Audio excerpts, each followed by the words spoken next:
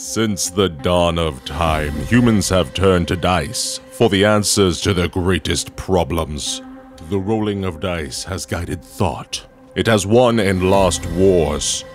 It has helped me decide where to go for dinner.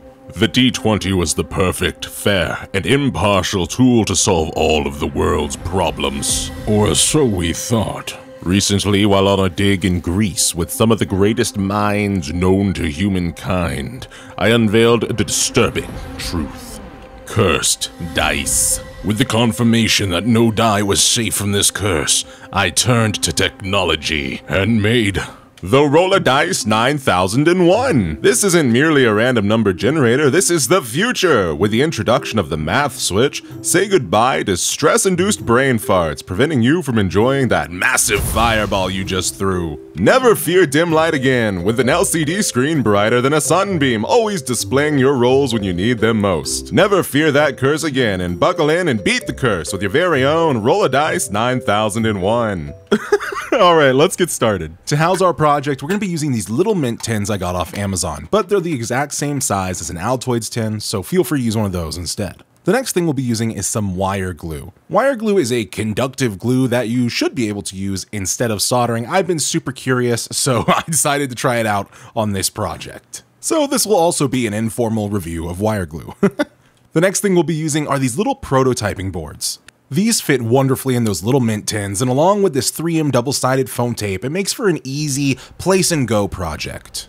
Now for everything we'll be putting on the board. First, a 1000 milliamp hour lithium polymer battery. Responsible for charging and protecting our battery is the TP4056 charging module. I've used these in a lot of projects with no problems, and also it's Type-C, so that's nice. Our battery outputs 3.7 volts, and we need at least 5 volts, so this is our boost converter, the MT3608. And finally, the brain of our project, the HiLetGo Pro Micro. So let's start getting this assembled. First, I'm going to be attaching everything using this double-sided heavy-duty mounting tape from 3M.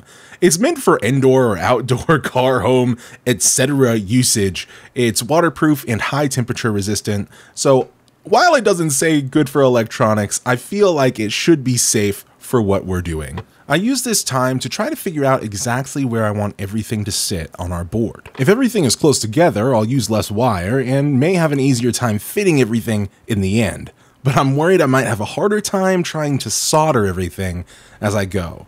I opt to place the Arduino on one side of the board and my charging module on the opposite side. This will give me more space to work with my iron, I think, but I also am going to have longer runs of wire, so we'll see how that plays out in the end. If you do use this tape, be careful where you place things, because once it's there, it is not coming off without a fight. Once everything's in place, we're going to go ahead and do a fit check. That is looking good. And before we get it placed in the tin, we're going to go ahead and strip our wires and start up with our first round of gluing. We're going to take the red lead from our battery, that's our positive, and put it into the B+, the battery positive terminal on the charging module. We're going to do the same for the negative, the black lead. We're going to put that into B-. Using some flexible 22 gauge wire, we're now going to connect our charging module to our boost converter. Now, if you're doing this yourself, you'll probably want to put in a power switch in between these two things first, but I was really antsy. I just wanted to know if this goop, this wire glue, it looks terrible, if this wire glue was actually going to work. So I decided to skip the switch for now, get it dripped on into place, and do a test. After about 2 minutes of mixing, it actually formed a perfect consistency, a little runny. By a little runny, I mean a lot of runny. If you decide to use this, be very careful, use a very small amount. You're going to see why in a bit. But we got everything glued up, we let it dry, we pull out our multimeter. Drum roll, please. And boom, 3.77. We're getting flow of electricity. That's amazing. So on the side of our boost converter, there's a little potentiometer. And as you twist that counterclockwise, that will boost the voltage up to your desired level. This board can take anywhere from 5 volts to 12 volts. I like to go with 9. I don't know why. I feel like I've had better luck doing 9. I've done 5 before, and that doesn't seem to be enough for stable functionality, but 9 might be overkill, so let me know if you know better. Now, feeling overconfident in this glue's ability, I snip the red wire and get ready to make the power switch, but first I'm going ahead and connecting a red lead from our boost module to our Pro Micro. This is super sped up, and this is the first time I realized how difficult using this glue is going to be, but we got everything set up and we're placing it in the case because we're going to make our outline for our holes. It was really important to me that this was not only able to be charged on the go, but also have the code updated at any time. So I made one hole for the charging module and the other for the Arduino. It was hard to get a good angle here, but what we're using is a Dremel to carve out and shape our holes. This is just a Walmart brand, a hyper tough rotary tool. I love this. I've had it for 3 years with no issues whatsoever. One thing I do want to touch on is PPE, personal protective equipment. I am using a respirator right now that is equipped with P100 filters. The amount of metal shavings and dust this can put off is crazy, so be safe. All right, back to the project. After getting the slots carved for my ports, I use a rotary bit to file off any burrs that might have been made. And voila, we're getting a good lineup here. Now we just knock out the last hole that we're going to need on the base of our case, and then we move on to the lid. The lid is going to need a large cutout for our LCD display, so I'm first going to outline the display, then mask off our outline with some electrical tape. I'll be using a cutoff wheel to remove this section of material, so the tape both serves as a guide and as a thin layer of protection in case my hand wanders. Let's talk about PPE again. These discs are very brittle, and if you tilt or twist the tool even just a little bit, they may shatter on you. So wear eye protection. And now I've never seen anyone wear gloves while using one of these, but I can definitely say today I was glad I was wearing one.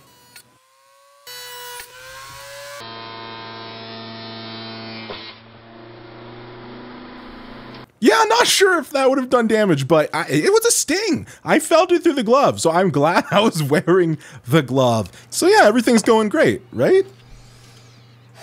Everything went wrong. Let me save you some time by sharing my sorrows. Feeling like everything was going great, I went ahead, I added some tape and started gluing everything up some more. Then I got to this part, these tiny little leads for our buttons, and started to add the glue. The glue was pouring over into everything, so I had to scrape in between each of our wires to get the glue off of the contacts because nothing was working. Everything was shorted out. But then I had to add more glue because I had removed too much for there to be a solid connection and the wires were just popping out of the holes. And after over an hour of this, I just decided to remove the glue and start soldering because I thought that was the only issue, right? So I just continued on with my merry day and busted out the soldering iron and started to finish the project. At this point, I thought, you know, the glue's still usable, but not for this project. And soldering everything took a fraction of the time. I'm saying I did all the soldering, got fully caught up in 30 minutes when it took me like 4 to 6 hours of gluing time to get to the same point just because of drying time and multiple layers. Well, Josh, why are you still in fast forward? That's all that went wrong, right? You're good. Wrong. At this point, I still was unaware of what had truly transpired. The glue had sabotaged me. Sounds like user error. Okay, yes, I messed up with the glue. I was impatient, added too much, too frequently, and it ended up shorting out basically everything, and I had to pull the entire board out to get the remaining glue out. And I just decided, you know what, I'm just gonna cover this entire metal surface in liquid electrical tape. Overkill? Absolutely. Was it the perfect solution? I don't know. I don't know, but it was fun. I love using liquid electrical tape, and now I feel just a lot better about the whole thing. So since we've added some height from the liquid electrical tape, I'm using this super thin double-sided tape, so hopefully we're not gonna have to router out some more material. This stuff is crazy sticky as well, so as soon as it's in. It's not going anywhere. But luckily, it seems that the material we added was not enough to throw this off too much. It's a little high, but it's fully workable. That is a win after hours of wasted effort. Finally, we are at the finish line of this project. We are connecting our power switch once again. So we are finally ready to start working on the lid, the top of our unit. Some much needed relief was felt when the LCD screen fit in the top of the tin. So you've seen this glue a couple times now. This is JB Weld Super Weld light activated glue. This is super convenient to use. It dries in like 10 seconds.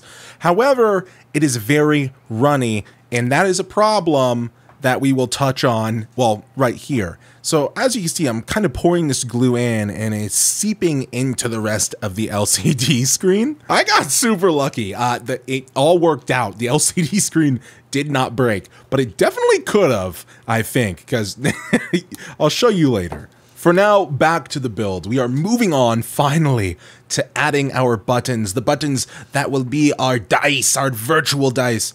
And I'm going to mask off the area, once again, to protect the surface, keep it from marring too much while I drill. I'm going to use the rotary tool again, but this time with the drill attachments so that we can get the basic shape that we need for the buttons. After we're done piloting our holes, we're going to switch to a grinding bit and get them to the right size.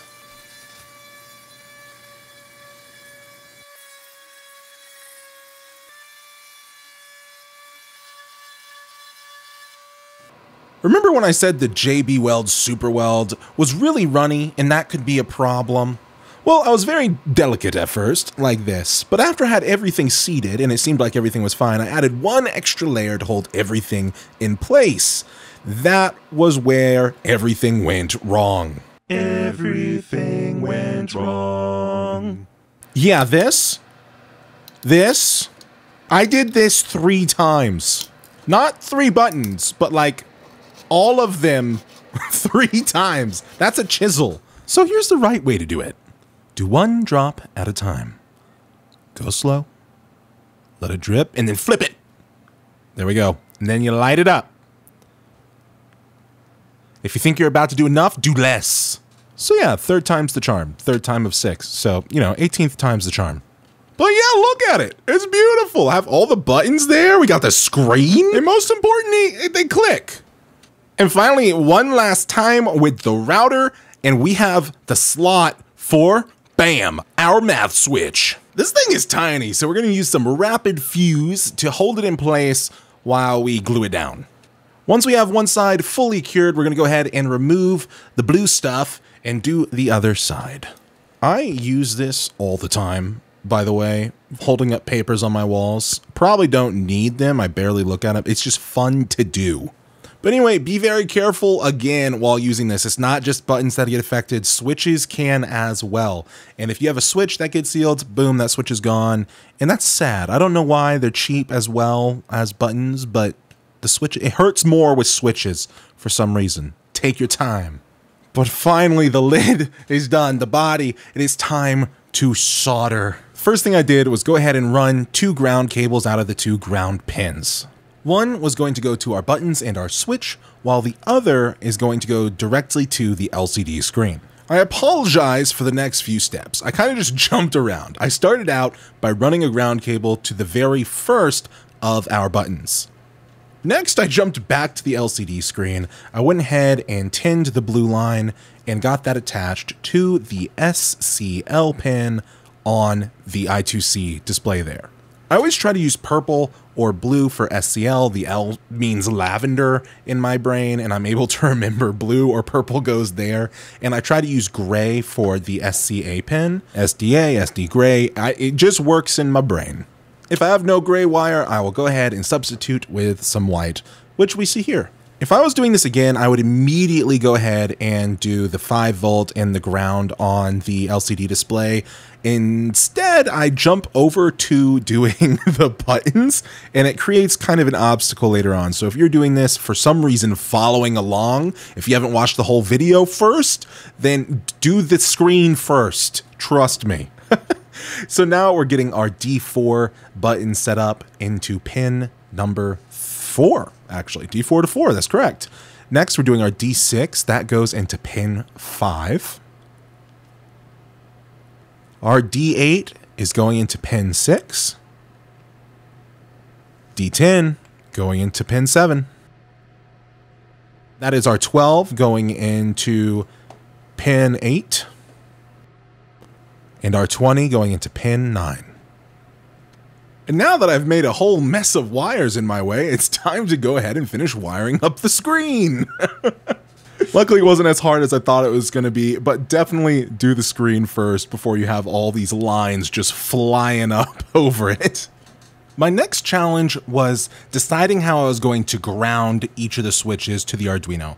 I thought maybe making the chassis a mutual ground, but I wasn't sure if that was going to work, so what I decided to do instead was kind of wrap 2 wires together at a time and then solder them, make them have a soldered connection as well, and kind of just make this like loopy little ladder chain, I guess. I don't...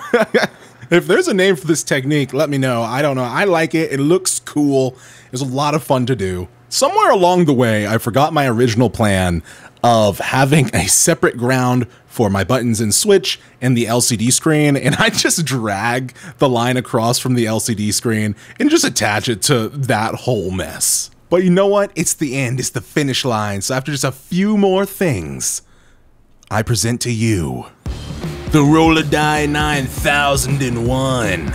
You might have the power of the sun in your hand, but I got the power of math. What's better than rolling 1 D20? Rolling a crap ton of D20s.